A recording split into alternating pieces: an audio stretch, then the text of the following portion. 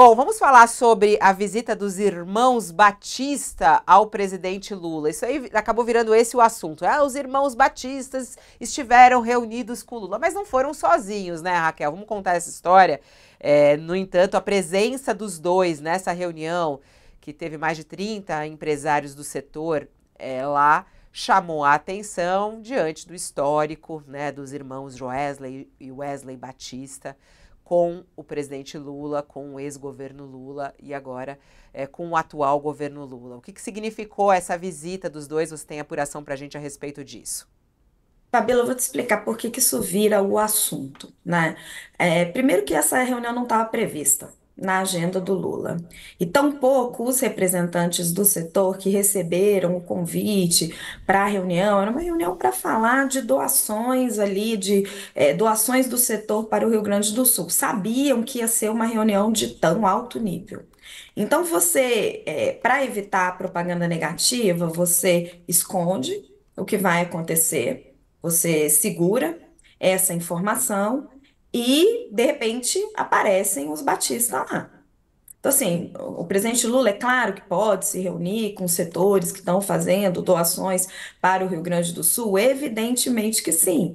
Mas também é evidente que vai chamar a atenção que os irmãos Batista estejam de volta ao Planalto, por tudo que eles confessaram em sua delação premiada e pelas ligações que eles tiveram com as campanhas e com o Partido dos Trabalhadores e com as campanhas de Luiz Inácio Lula da Silva e de Dilma Rousseff, por tudo que eles disseram durante o seu processo de delação premiada. Então, assim, não é errado e não é incomum e não é injusto que chame a atenção que eles estejam lá. É contra a lei eles estarem lá? Evidentemente que não. Eles fecharam um acordo de delação premiada. Essa delação premiada foi colocada em suspeita pelo ex-procurador-geral Rodrigo Janot, que eles teriam escondido parte dos seus crimes. Ela foi repactuada com o então procurador-geral Augusto Aras. Nós não conhecemos os termos dessa repactuação. Esses termos são mantidos em sigilo. A gente sabe que eles não voltaram para a prisão, mas a gente não sabe exatamente quanto de multa eles pagaram, o que que ficou acertado. É sigiloso, mas fato é que eles repactuaram essa delação e eles não devem mais nada para a justiça. Então é ilegal eles estarem ali? Não, mas é notícia. Certamente é notícia diante de todo o histórico. E o que está acontecendo com os irmãos Batista? Eles estão buscando uma reinserção no cenário político e econômico. Mês passado, eles voltaram para o conselho de administração das suas empresas. Foi a JBS, que é a grande empresa da família, né, a gigante global de carnes, ela criou mais dois conselhos no seu conselho, mais duas vagas, perdão, no seu conselho de administração, passou de 9 para 11, para poder abrigar os irmãos. Desde o escândalo, eles estavam afastados dos negócios para não contaminar as empresas, e agora eles estão de volta. E essa não é a primeira vez que eles têm contato com Lula. Joesley teve numa viagem para Dubai, também numa comitiva do setor, na qual Lula estava, e depois ele e Wesley receberam Lula numa viagem, numa fazenda, se não me engano, em Mato Grosso do Sul.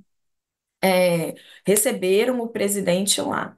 Então, assim, eles estão em busca de retomar a posição que eles já tiveram de destaque no cenário brasileiro, e tanto econômico, dentro das suas empresas, voltando a tomar decisões importantes dentro da companhia, quanto no cenário político.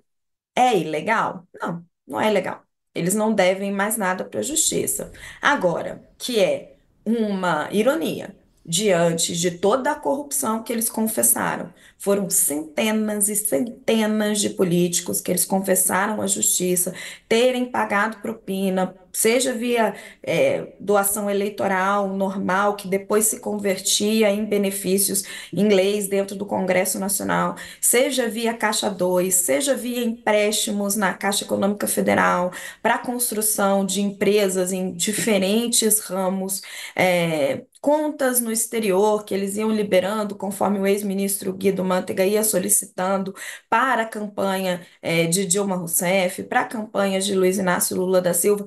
Então, assim, tem todo um histórico de delação que eles confessaram à justiça, então não é nada que tenha sido inventado, que foi feito e que tá aí, é história. Então, é realmente um fato histórico e a gente está vendo aí eles de volta à cena nacional.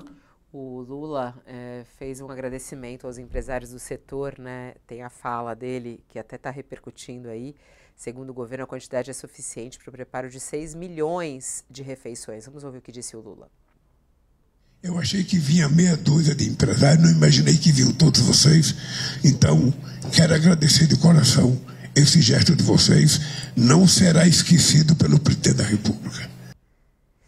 E aí o presidente agradeceu a doação que foi feita pelos executivos. Vamos ouvir. Esse atendimento de vocês ao chamamento do companheiro, sabe, Fávaro, tanto das entidades quanto dos principais frigoríficos brasileiros, é uma demonstração de que esse país pode ter uma solução extraordinária na medida em que a gente deixe de lado todo e qualquer problema que não seja prioritário e a gente colocar, sabe, na nossa prioridade aquilo que interessa ao Brasil, aquilo que interessa ao Rio Grande do Sul, nesse instante. Eu tenho certeza que o povo gaúcho será agradecido eternamente a vocês. Eu tenho certeza que o governo do Estado, que os deputados vão entender o que nós estamos fazendo aqui. E para isso dar certo, nós vamos ter que ter uma sequência, Fábio. Para isso dar certo, você vai ter que entrar em contato com o governo do Estado, com o Pimenta, ver quais são a articulação que eles podem ter lá. A JBS tem uma estrutura de logística, mas FIG tem uma estrutura de logística, e tentar ver como é que eles podem contribuir com essa estrutura para que a gente possa, ao começar a enviar os produtos, esses produtos cheguem e sejam distribuídos rapidamente e com qualidade. Porque tudo é perecível e a gente não pode ver uma câmera de televisão mostrando a carne estragando porque não conseguiu. Ele falou que não quer ver a imagem de carne estragando. Bom, toda essa carne, essas proteínas que serão doadas, elas vão ser integradas às cestas básicas, que são distribuídas nos restaurantes solidários, são 590 restaurantes solidários e abrigos que estão funcionando lá no Rio Grande do Sul. E o governo, como ele fez aí a cobrança do Fávaro, tem que ajudar na logística. Vamos lá, Sakamoto, o que é a notícia aí, né? Porque tem esse destaque.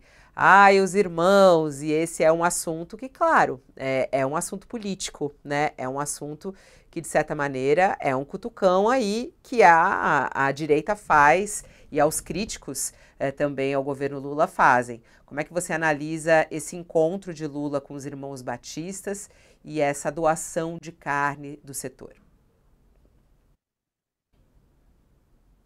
A direita faz a crítica e a esquerda faz a crítica, mas também por um outro dimensão desse processo todo, Fabiola.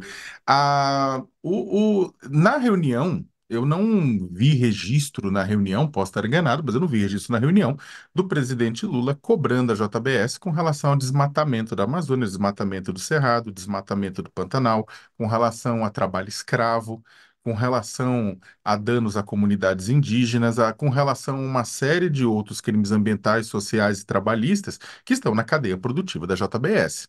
Né? E que fazem, inclusive, dificultam a vida da JBS, que está tentando há um tempão fazer uma oferta inicial de ações nos Estados Unidos, né, um IPO, né, e não consegue. Tem pressão de ativistas nos Estados Unidos, né, e por conta disso, né, por conta do impacto causado pela JBS.